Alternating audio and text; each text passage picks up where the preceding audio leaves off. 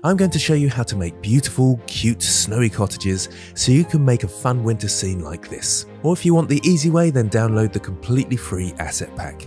There's 87 unique assets that you can use in your scenes and games. And if you do use them, then let me know. I'd love to see what you're up to and what you're making. So let's make some cute, snowy cottages. So I can start off with the default cube.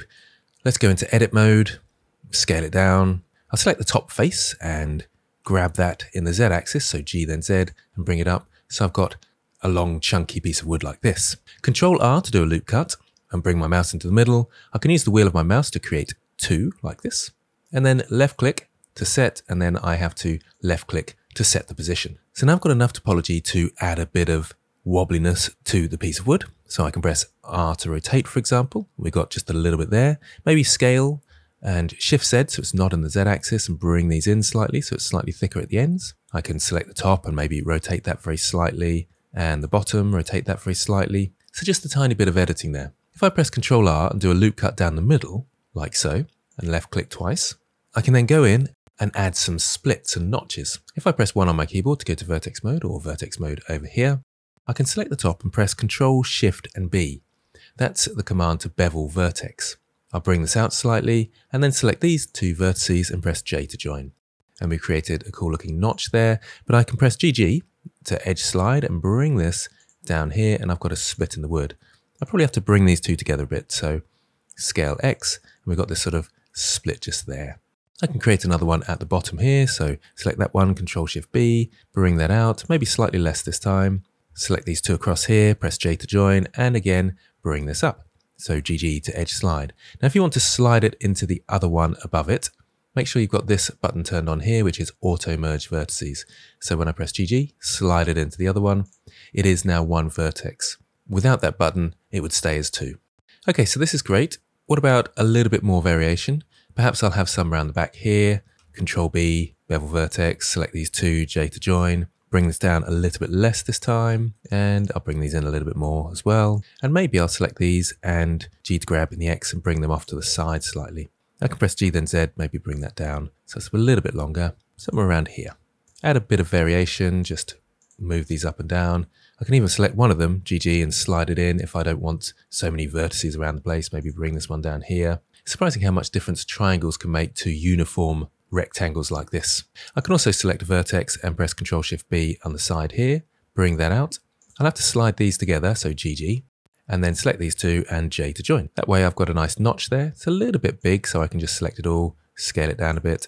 We've got a nice simple notch there in the wood. So lots of nice variation there. Now at this point, it's actually quite helpful to go across to material preview mode and into object mode, and we can kind of see what this is going to look like. We could even go across to the shading workspace and add a brown color to this, so a little bit darker, across to the browns, somewhere around about here. I'd always like to make it a little bit rough as well. I think that just looks a little bit better.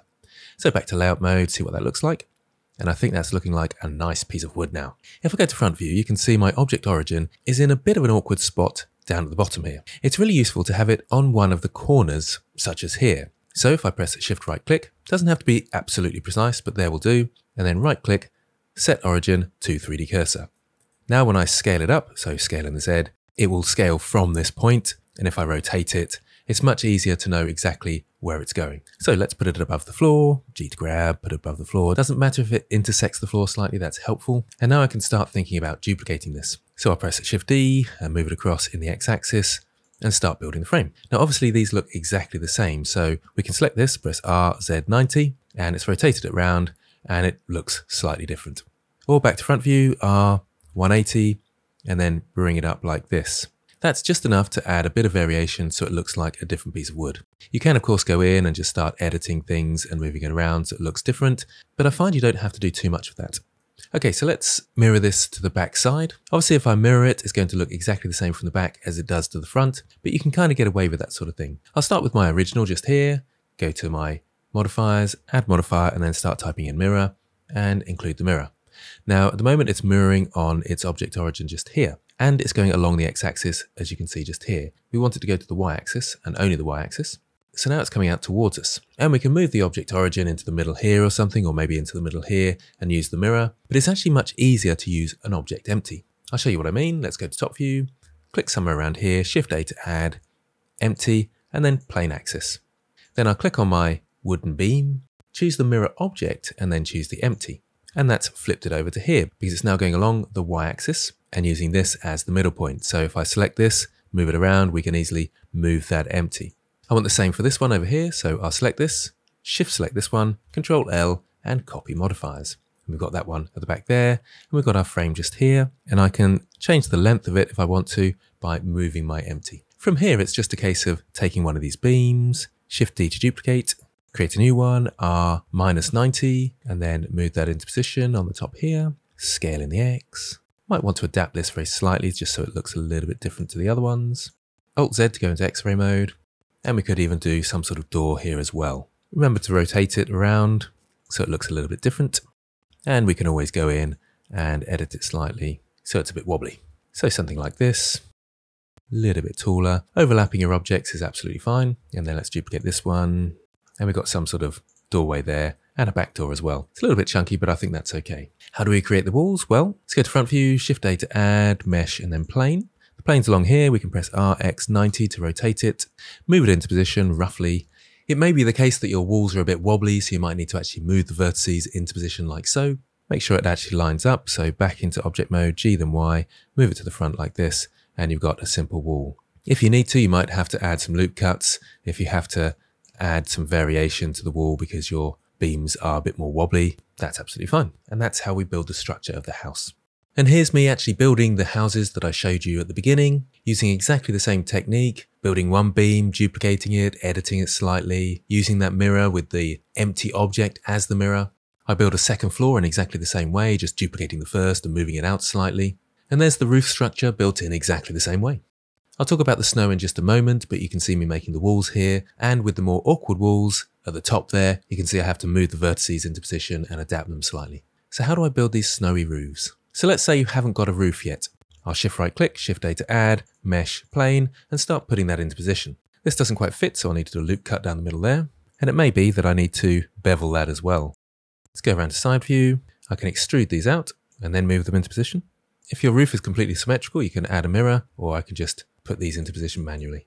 So I've got the roof in a rough position. It doesn't have to be precise at the moment. Now the nice easy way to build snow is to go to face mode with 3, or that's face mode up here. Select all your faces and just extrude them outwards. Make them nice and thick, about the thickness you want for your snow. Then you can go across to the sculpting workspace. I'll just zoom out a bit so we can see that. Now I haven't got enough vertices to sculpt with. The easy way to sort that out is to go to the remesh. The voxel size is the size of the faces it's going to make, and the remesh will fill it in with those size faces. Now this is slightly easier with the shortcut key of R to see the size of the faces. So that's the voxel size, and we can have it probably around here. So this rough size, and then Control R to remesh, and you can see it's turned it all into tiny faces. I'll go into edit mode so you can see those faces, and they're all there. Now, back into sculpt mode, I can use my brushes. I'll just bring the brushes out so you can see them. The draw brush will work just fine, and you can draw it out like this. You might want to, if I undo that, use your mirror in the y-axis.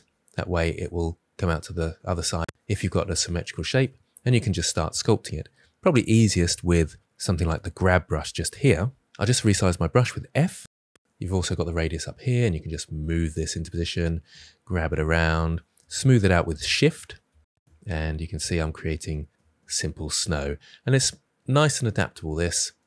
I can go back to the draw brush, make it a bit wobbly and lumpy as well. And that's my preferred way of doing it because you've got lots of control. If I go back to layout mode now, it looks okay, but it's a bit chunky, so I might want to right click, shade smooth, and you can see I've got some snow on the top of my building. So I think those are the most important steps for building a nice cottagey house like this. I'll talk more about the landscape and the lighting in later videos. So any questions, comment below. Let me know if you use the asset pack. Thanks for watching, and I'll see you next time.